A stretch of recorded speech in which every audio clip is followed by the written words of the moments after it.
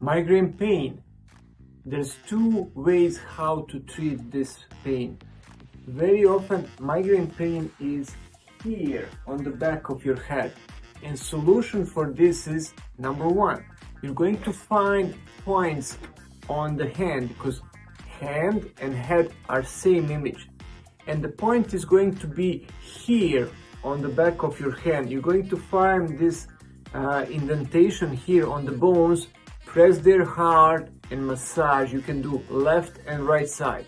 That's going to release tension in these parts of the body here.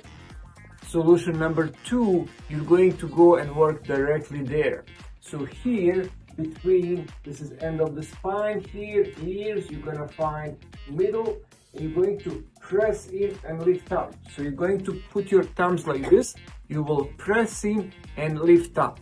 This is going to as well release more blood flow into this area, and this tension that's coming from here causing migraine pain will release.